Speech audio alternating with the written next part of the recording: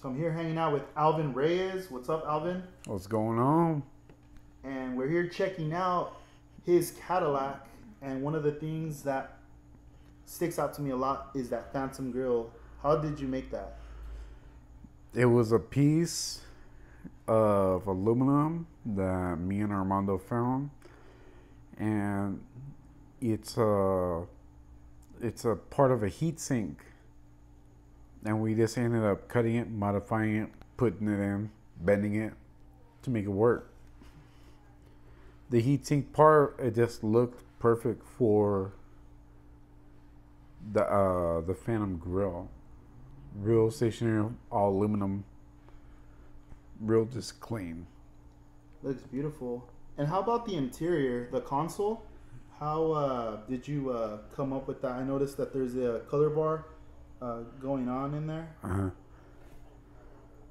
Yeah, the whole interior, the center console area, that's all full scratch built.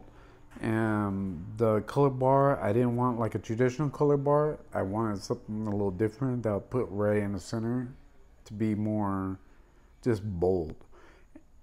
And the whole center console is just full scratch built, and the seats and the back seats are from the Foose Cadillac. And one of the another thing that stands out a lot is that top halfway. How did you come up with that idea?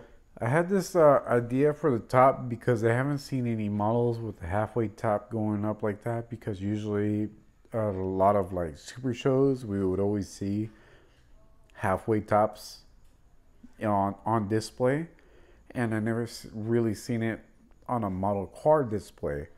So I contacted Mike from 3D Scales, and we went back and forth to come up with this concept to build this top, and it was around a 6-month process just to get this top finalized and done.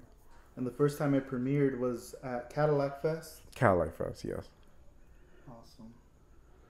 Well, thank you, Alvin. We look forward to your newest builds that will be coming out later this year. Thanks.